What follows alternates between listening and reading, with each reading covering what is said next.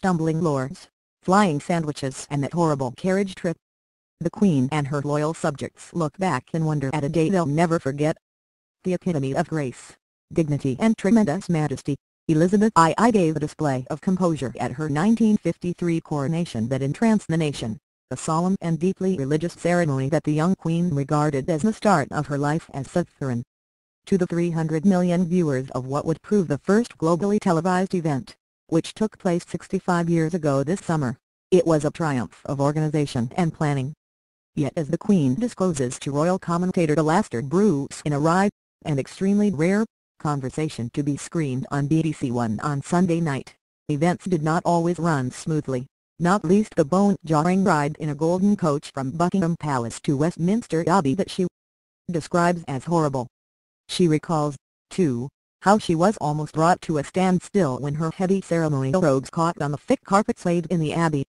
Indeed, for all the undoubted majesty of the occasion, there was a great deal more that did not go to plan in the 3-hour ceremony. The Garter Knights were clumsy with the canopy for the anointing, for example, and the odd pack of sandwiches fell out of coronets as peers put them on, and at the homage, the 25th Lord Mowbray, Segrave and Stourton stumbled as he walked backwards. When the Archbishop of Canterbury, Geoffrey Fisher, later described him to the Queen as the comic piece in the whole proceedings, she agreed, adding, with mothballs and pieces of ermine flying in all directions. Ian Tennant, the Scottish businessman and trusted friend of the royal family, served as an usher at the ceremony but suffered a wardrobe malfunction.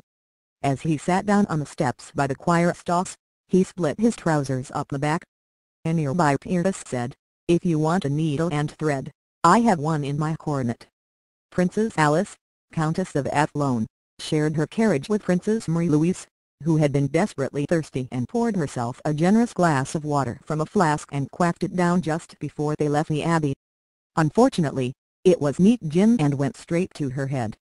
On the drive back, she nearly fell out of the coach and her tire slipped as she leaned out of the window. That the event went as smoothly as it did was perhaps thanks in part to the 16-month delay between the death of George VI at the age of 56 and his daughter's coronation to allow for a period of mourning. There was plenty of time for planning. Would divorced peers be summoned, for example? That question was answered by the Duke of Norfolk, the Earl Marshal, of course. This is a coronation, not royal ascot. The more difficult question was the role that Prince Philip would play. The Queen was determined to include her consort as much as possible and he was appointed to chair the Coronation Commission, though the real power was left in the hands of the Duke of Norfolk. Should the Queen curtsy when presented to the people seated on each of the 4 sides of the Abbey? Prince Philip thought not, saying, "You ought not to curtsy to your subjects." However, the Queen said she had already done so at the opening of Parliament. In the end, the 4 half-curtsies were among the most graceful and moving moments of the coronation. The issue of televising the service preoccupied everyone for months.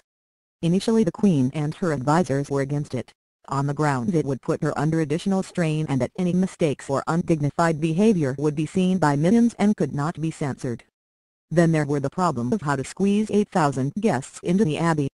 For 6 months beforehand it was closed as workmen laid a railway track down the centre to bring in tons of wood and steel to create seating areas for guests, the orchestra and choir.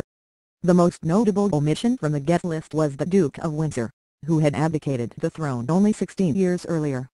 Prime Minister Sir Winston Churchill insisted his presence was inappropriate and the Windsors were left to watch the coronation on television in Paris.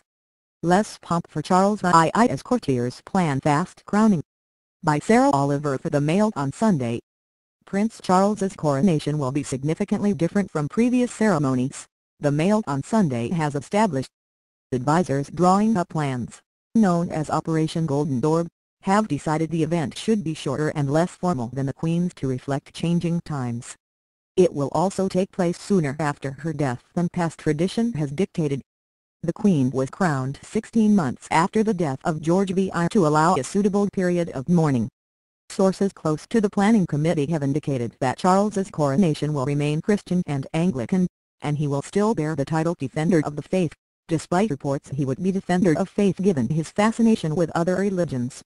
Charles has no formal role in planning his own service, but it seems likely he will agree that his mother's 3-hour ceremony in June 1953, which was attended by 8,000 dignitaries, would no longer be in keeping with the times.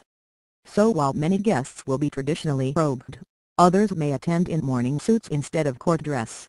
His coronation is also expected to last less than half of the 3 hours the Queen's service took. Operation Golden Orb has been planned in fine detail, including the technology needed to broadcast the ceremony to billions of viewers around the world. However, fewer people will be inside Westminster Abbey to watch in person, partly down to health and safety fears. An extra row of seating erected with scaffolding that accommodated peers and foreign royals in 1953 cannot now be used. The nature of the congregation will also differ.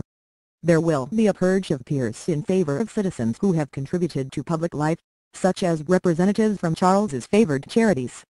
Plans for the coronation were drawn up more than a decade ago but are constantly updated. The secret committee overseeing them works without interference from Buckingham Palace and Clarence House and is chaired by the Duke of Norfolk, who serves as Earl Marshal and is in charge of all state ceremonial events involving the monarch.